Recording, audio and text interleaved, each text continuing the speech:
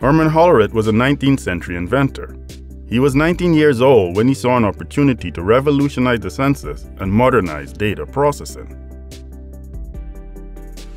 The census, an age-old practice, had remained entirely a hands-on process thousands of years later.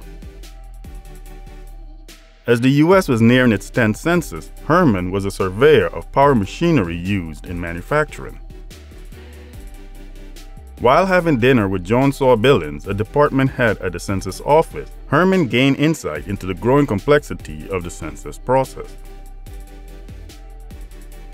The U.S. population had been expanding while each census had become more detail-oriented, making the process a massive undertaking. At this rate, the time took to complete a census would surpass the 10-year cycle.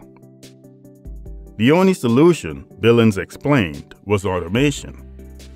Herman, an aspiring inventor, instantly became captivated with the idea of mechanizing the census. The first step to automate data processing is to translate the information into a machine-readable state. A census simply boils down to a list of facts, such as population count and details relating to individuals and families. Herman's first idea came from the telegraph system that encoded information by punching holes into paper tapes, but this method turned out to be too cumbersome.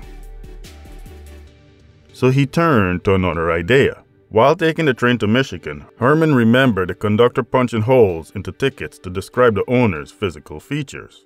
He wondered if this technique could apply to the census process. He devised a way to punch holes into rectangular cards. Each card would represent an individual, and the holes would stand in for specific details. Herman was not the first to conceive the idea of the punch card. Others have previously come to similar conclusions. What is certain, he now had a way of translating raw information into machine-readable form. All he now needed was to build a device to tabulate the data. Herman's device was called the Hollerith Electric Tabulating System. It consisted of a card reader and a inserter. With a card in the reader, pins descend. Each pin is connected to a dial. The pins that pass through the holes in the card create closed electrical circuits. Current flows through the circuits, incrementing the connected dials, thus tabulating the details on the card. According to the card's details, a tray then opens on the certain device, indicating where to place the card. As the 1890 census drew near, the census office ordered 56 Hollerith electric tabulating systems at an annual cost of $56,000. It proved to be a sound investment. The Hollerith machine soared into action, tabulating millions of individuals in a single day, a small fraction of the time it had taken to complete previous censuses. Herman would establish a company to assemble and sell his machines. He eventually sold the company to a financial capitalist named Charles Flint.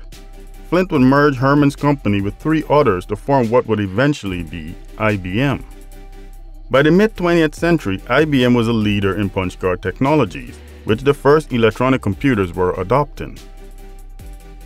Today, the Hollerith tabulating system has faded into history, but the impact it has made changed the way society now handles large quantities of data.